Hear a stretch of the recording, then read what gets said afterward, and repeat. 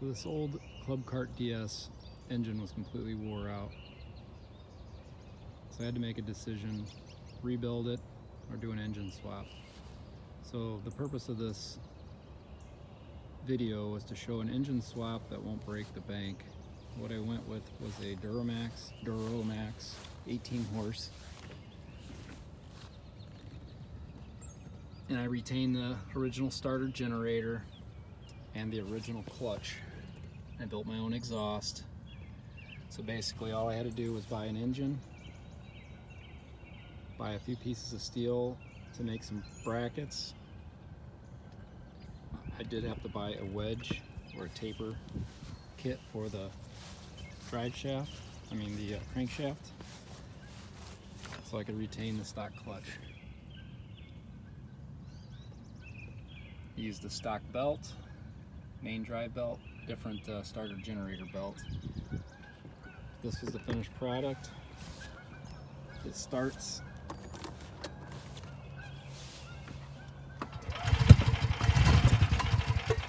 and dies just like original.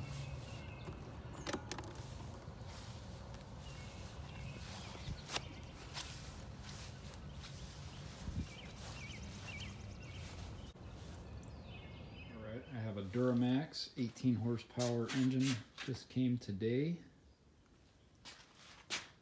Came in this box, everything looks good. It actually poured gas in it, put oil in it, and it started first pull, ran smooth. So I'm putting this on my 1990 Club Cart, and I'm using this, I want to use my stock clutch. So I took some measurements. I measured the depth of this bore, the depth of the stock bolt,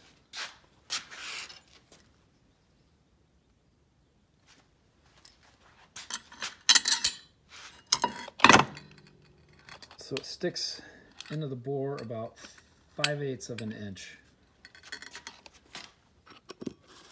Took some exact measurements here.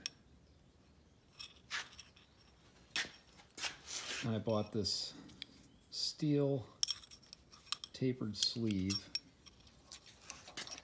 This thing's got a shoulder. Sorry. This engine has a shoulder, so I figured out about how much I have to cut off.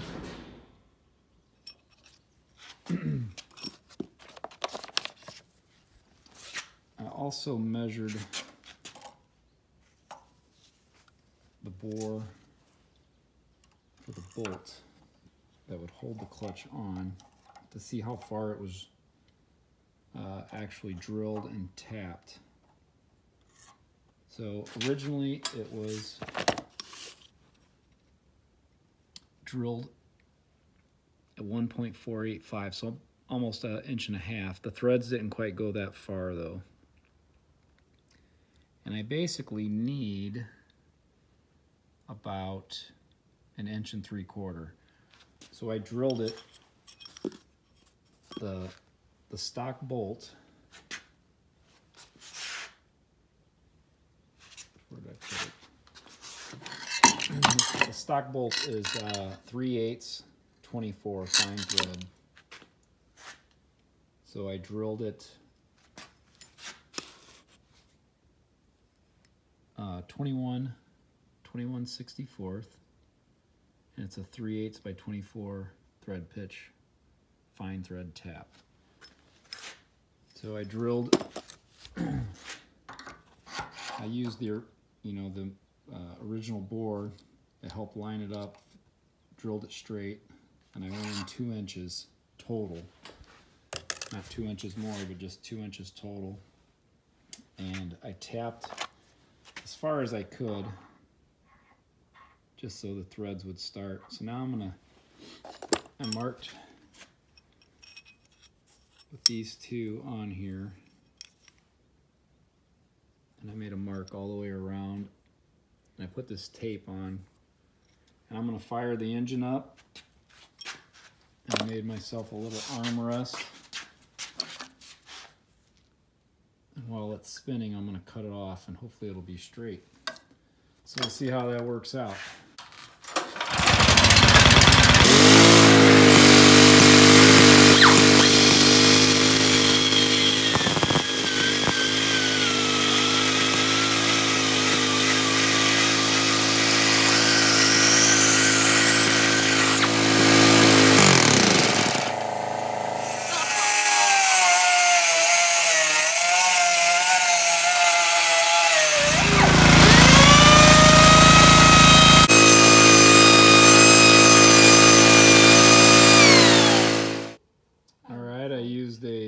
flapper wheel to finish it off.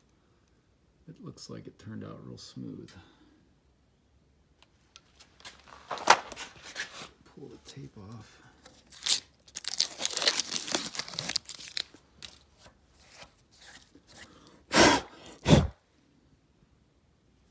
Alright, just got to finish tapping it out. It looks real good, nice and straight.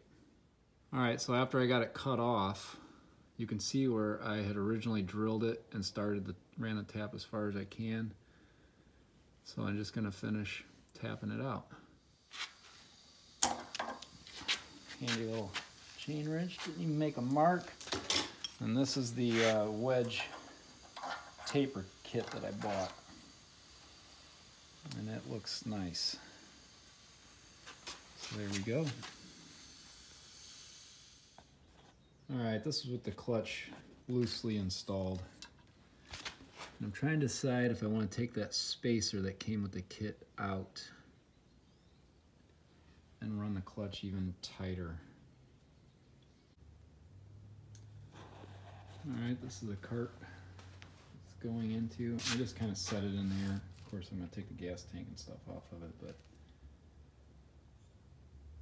but with the spacer, the engine's hanging off. I think if I get rid of the spacer,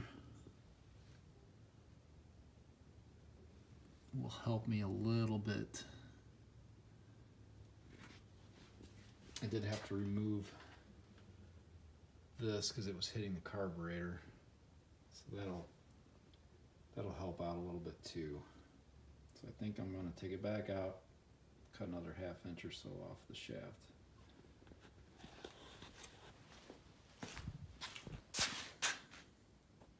That is what we have. It actually fits in there nice.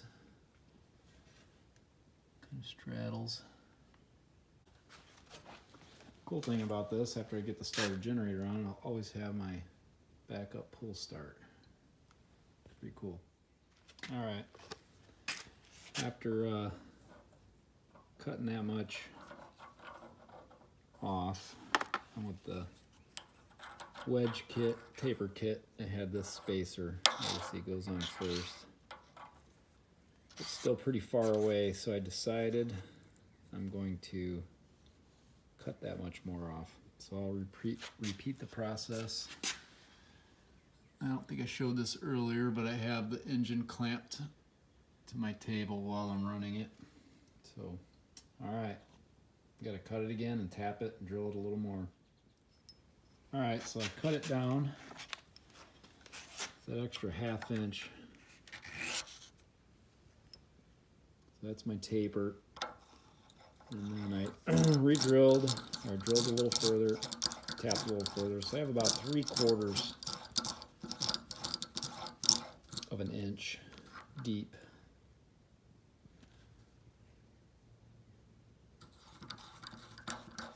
So my original measurement is about 5/8 of an inch. Now this bolt sticks into the clutch when it's installed. So that's the bore.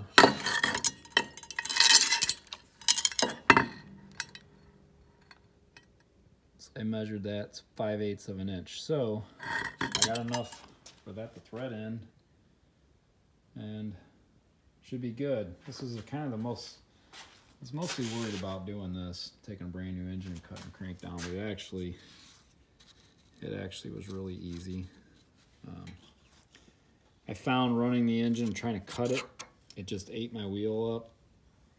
So I still did it. I put tape on it, cut it, and just put a little groove in it. And then I just took the die grinder and just cut it off. And then once I cut it off, you know, it was a little jagged, I fired it up and ran this paddle wheel and just kind of smoothed it out, put a small chamfer on it, and that seemed to true it up really nice.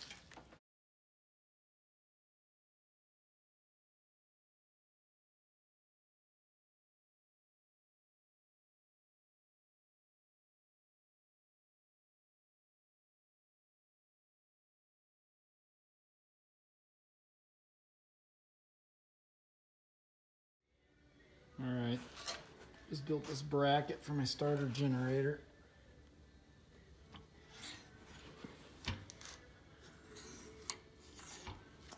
This bracket actually bolted right in.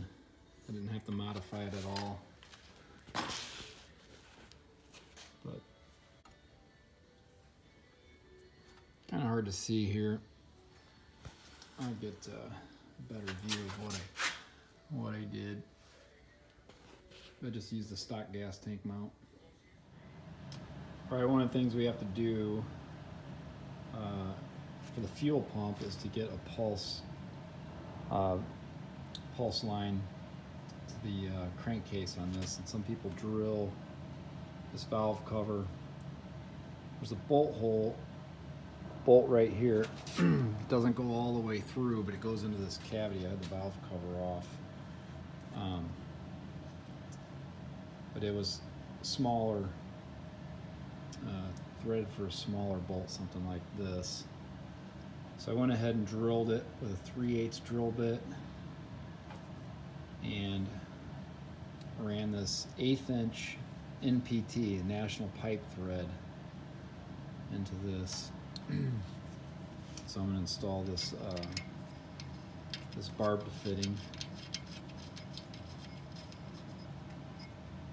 I'll have to drill all the way through with a smaller drill bit to poke into this head cavity in here, which I'll show that a little more in depth. Also, cut this 1/2 inch plate, drilled it, and that's going to be my flange to build my exhaust. Basically just took the gasket that was on here and laid it, traced it. That's what I'm going to do there. So we'll get to working on that here shortly. Alright, so I was going to talk about what I'm going to do here. So this has a reed valve in it. It's like double thickness. I figured I'm just going to leave that line going in because I'm going to use the stock air filter. I removed the base, removed the top, so I think it's going to flow well. Plus, the way this makes an immediate right-hand turn and goes up is going to give me more room in the cart. So, talking about this goes all the way, but does not go all the way into this cavity. So I drilled this and tapped it with pipe thread.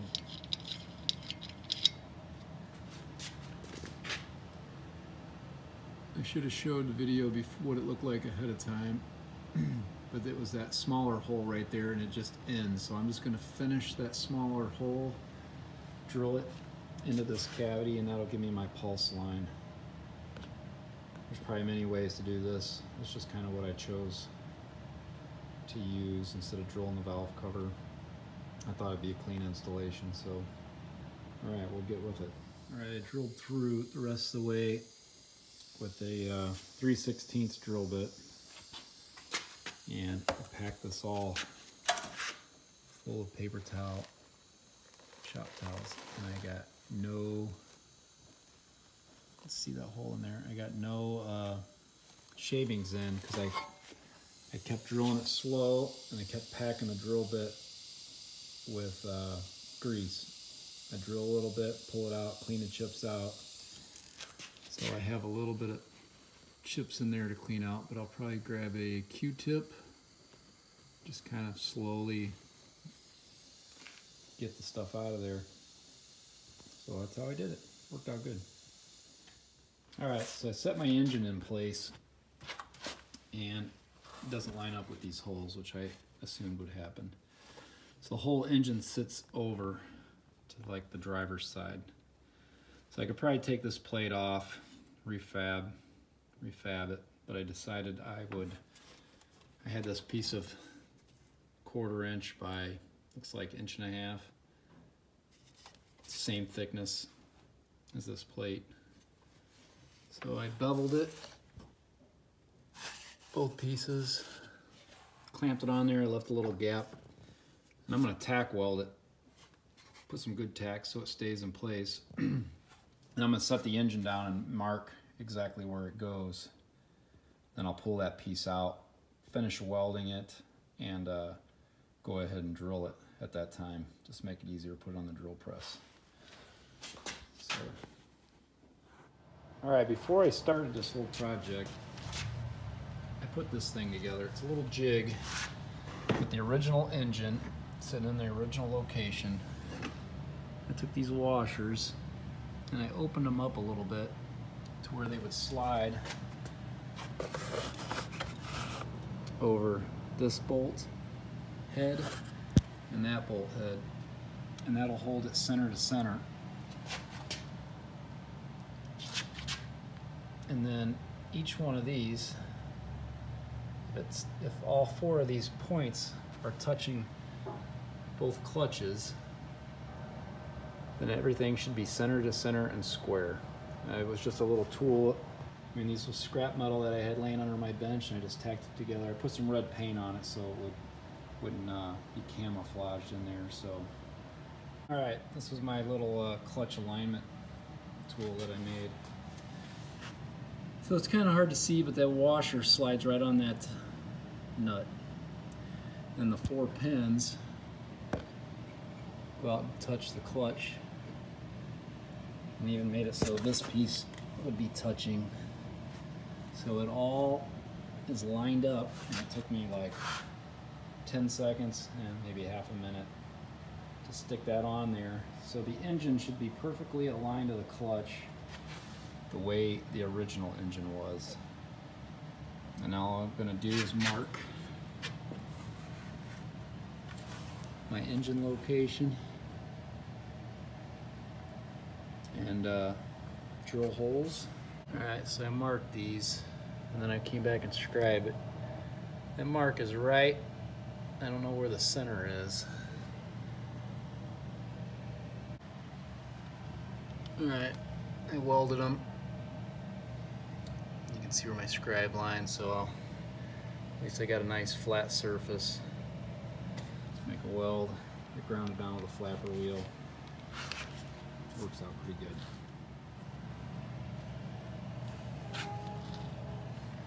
Kind of hard to see in the light. Okay, that's better. See, now I can actually see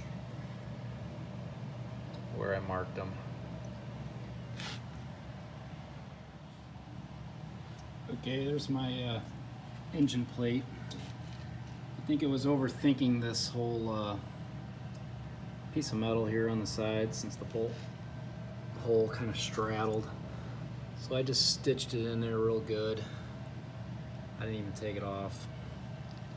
I put some weld on the bottom, just climbed underneath it. This hole is for the oil drain, and I went ahead and I had to take a little bit more off, so when I go to drain it, it won't run all over. That also has a hole in the back. I mean, the engine has a drain in the back, and that is on a slant, but I figured if I change the oil, I'll just jack it up instead of putting another hole and making it weaker. So came out pretty nice. It's 7/16 bolts, probably 1.25 inches, 1.5 inches. So the next thing I'm going to figure out is how to mount this box for the starter generator, where it's out of the way of the carburetor and the battery. So that's next step. Alright, the next problem I had to address is this box. Because I want to retain the starter generator. So the battery goes here.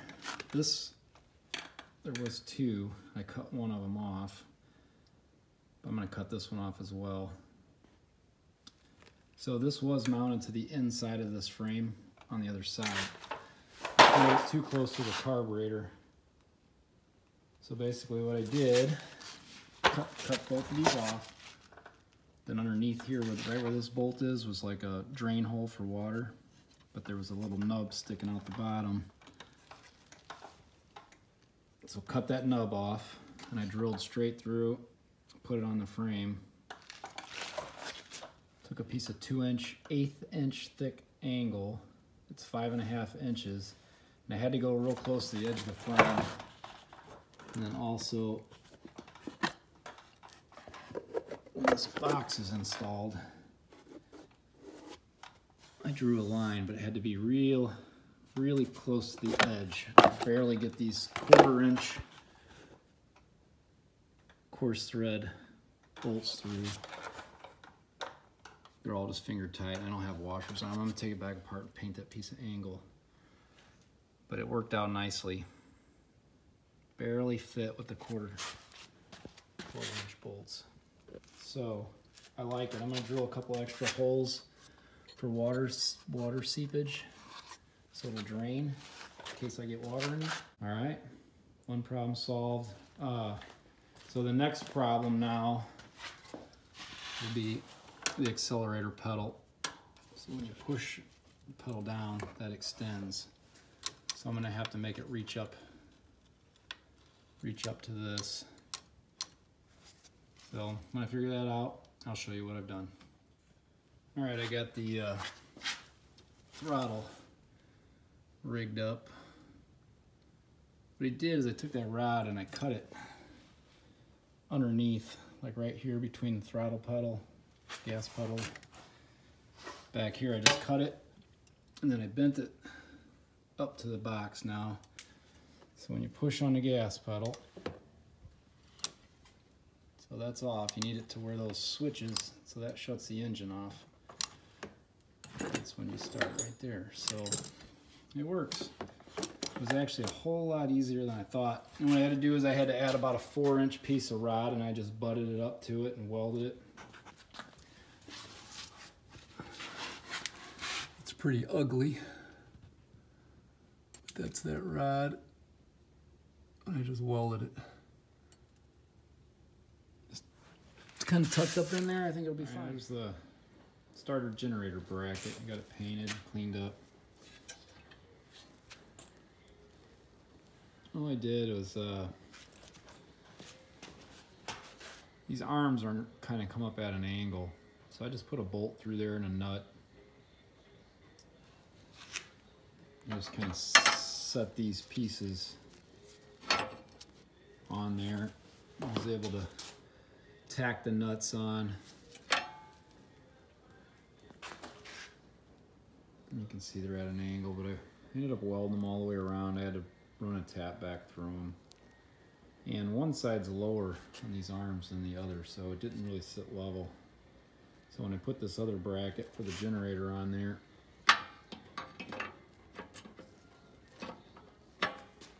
I just held it up where it needed to go, eyeballed it, put a straight edge from pulley to pulley, and that's the finished product.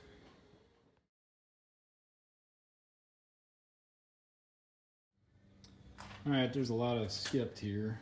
I actually got it out and rode it without the starter generator. I put the original tank and exhaust back on it just to try it out. So I kind of got this is a throttle cable off of a KTM 450. I did some rigging, but I got some adjustment. Problem is it's not opening far enough. I tried going back here, but it just doesn't have enough oomph. Too much stuff is flexing, so I have to work through that. But I'm just gonna start on the exhaust. I'm gonna get some other stuff done, but I'm just kind of winging it. This is basically 1-inch conduit. It's actually from a fence post or a gate. I have a bunch of it, so I've made a bunch of stuff out of this. It doesn't seem to be as heavy as pipe. It's fairly thin, but it's heavier than probably the exhaust tubing. I don't really like the routing being close to the belt, but that's what I got so far, and I'm gonna probably try to hook this stock muffler back up to it, try to figure it out. So that's what I'm working on right now. And oh, I put a choke on it. I just drilled a hole in the lever, and I made this little bracket bolt onto the carb.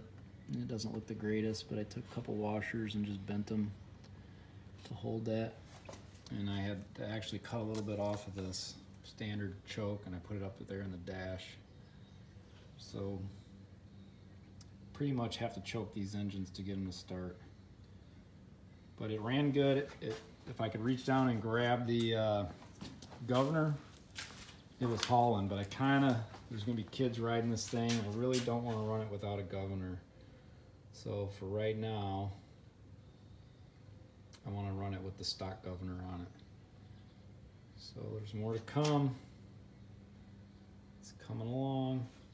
I actually really like the way that throttle cable is, but I'm gonna have to figure out how to get it to pull further. All right, I got the exhaust built. I'm gonna get some header wrap for it. That stud I had to cut down a little bit, and it's gonna be tight. I'm pretty happy with the way it looks, but I used the stock muffler and I got lazy, and I just welded the stock muffler on. So it kind of sits down, but you really don't have a lot of options. You can't let it, once the suspension goes through its travel, you know, the seat sits right above it, so, or I mean the plastic fender, so more to come. I'm gonna make a bracket, a couple extra brackets to hold the pipe to the engine. The engine's rubber mounted, so you know, you have to remember this is gonna raise up and down as the suspension travels. I bent this with just a pipe bender. Old thing I have. All right, more to come. Exhaust. That tab was already there, so I just added this piece that I made. It was from the previous exhaust. So it's rubber, got a rubber mount. So I'll show that here in a few minutes. All right, that's how I mounted the muffler. It's got this rubber mount. I just welded it straight to the muffler. It's not the best.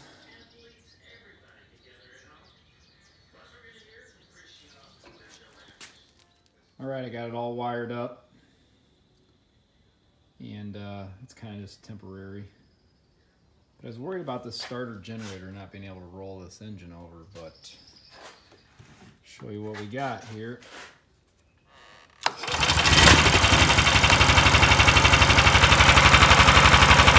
Looks like it should.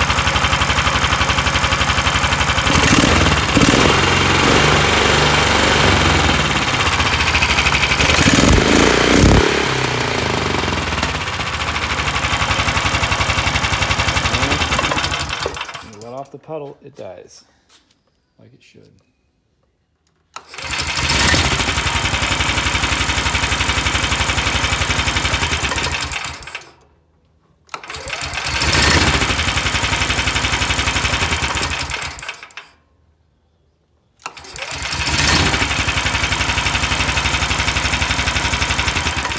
Well, the stock throttle linkage wasn't quite doing it, so I took some 3/8 rod and just welded it right to the little joints, and I drilled another hole next to the original hole to get the most direct route, so I just had to put a slight bend in it. That seems to work much better. So now the throttle is opening all the way. Also cut off the air filter stud, shortened it up a little bit, and just kind of slowly buttoning things up, made a new battery box hold down, and hopefully we'll be getting this thing. I'm redoing the dash. Somebody had painted them baby blue, so I actually sandblasted them, Herculine them, along with the rear seat frame that I made. All right, slowly getting there. Alright, I didn't make any videos on my front suspension when I did it, but it's a Honda Quad 250X frame from the 90s, and I put 400EX A-arms and 450 shocks, so it's just a mismatch of a bunch of pieces. And I had to extend stuff, and I used the stock rack and pinion. I took out, there was an extra joint in here, I took that out, shortened it up. Took the other stuff off here, and I actually threaded a tie rod from a Honda four-wheeler, threaded right in onto this rack and pinion, and I made this set up here. And I used all the stock Honda steering and cut down the steering stem, and this is a bearing, the idler pulley that I just welded to the frame because there's a bearing in it. And I don't have the steering wheel on right now, but it all works really well. Since it's aluminum frame, I just cut it back, bolted this on, and I put a plate on the inside. I've actually used this thing for a year, taken it off-road, flexed it, and I've had zero problems with it. It worked out good. There was a lot of stuff I had to fight through to make it steer sharper. I had to lengthen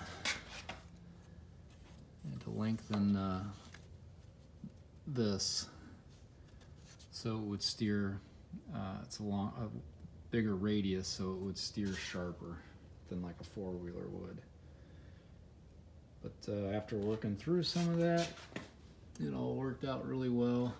This frame wasn't compatible with these A-arms, so I cut the frame in half here. I added this piece of tubing, and I widened the frame.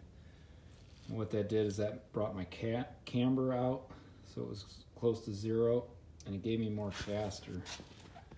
That way I could put the frame in there more level, because the frame on a quad sits more like this in the front, so I just kind of wanted it more level. But it works really well on a golf cart. And then the rear suspension, I just took some mismatched pieces, flipped the frame over, or the axle put on the other side of the leaf springs, and there was like a couple of mismatched kits, and I just kind of welded them in place, and it worked out really well. And the shocks, I just made these brackets, and those shocks came off of a car, and I actually had them, and they actually are set up for coil springs to go on those shocks, but it rode a little too stiff. So one other thing, these are quad wheels, and they're set up for disc brakes, but I didn't put the disc brakes on the front yet. So the rear, I wanted to put the same quad wheels on, and this is rusty because I just stuck them on there, but I made an adapter plate that bolted to the stock golf cart that would fit Honda wheels, since they're so, you can find them on eBay cheap, and that's that.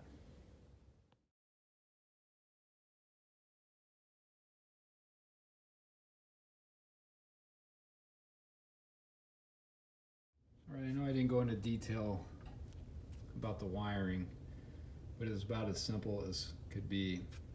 I got the engine without electric start, so all it had was this on-off, which basically all it does is ground the coil and make it kill the engine. So this on-off switch just goes to ground, but it also has a low oil sensor that I left on. All I had to do is unplug the low oil sensor from the on-off switch and plug the white and black wire into that, and then I plugged the low oil sensor, it's actually the oil light from the original golf cart, and I plugged that, and it just plugged right in. I didn't have to change any connectors or anything.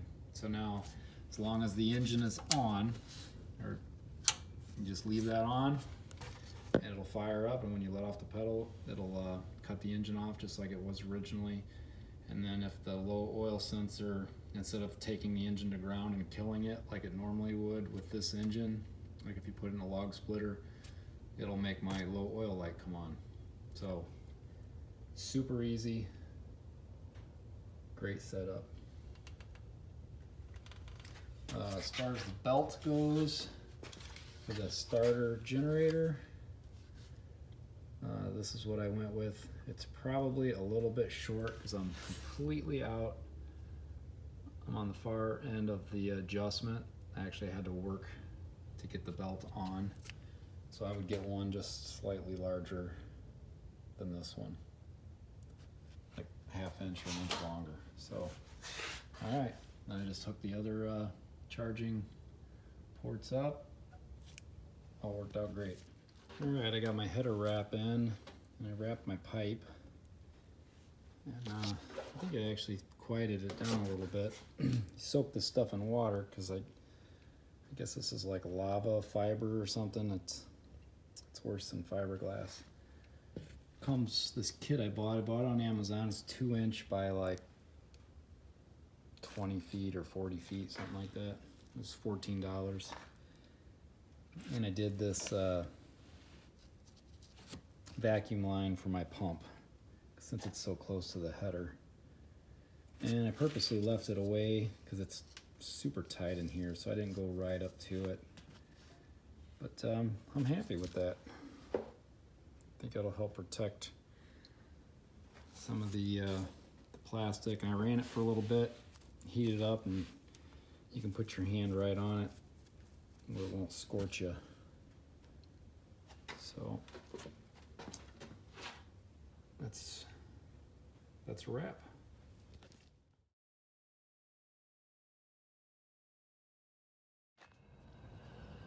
All right, I've got about 5 hours on this thing since I've done the engine swap. First thing, it was a little bit loud with that stock muffler welded to the end of the pipe. So I added this silencer off of a four-wheeler, and I had to kind of heavily modify it, and I welded a washer to the end of it to just testing it to kind of quiet it down. And I also took it apart, and in the center of the resonator tube,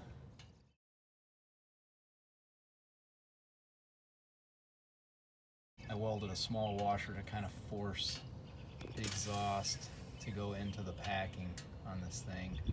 So it did quiet it down some. It's not too bad. I've had zero problems with it. One of the things I wanted to add, if you're adding an 18 horse and you think you're going to get a ton of speed, it's RPM is RPM. So if your old engine was running 3,600 RPM, you're going to be getting about the same speed. So I had my GPS.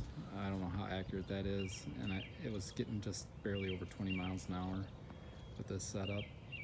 That's with retaining the governor on the engine, but it does get up to speed quick. It pulls hard, goes up hills, pulls strong.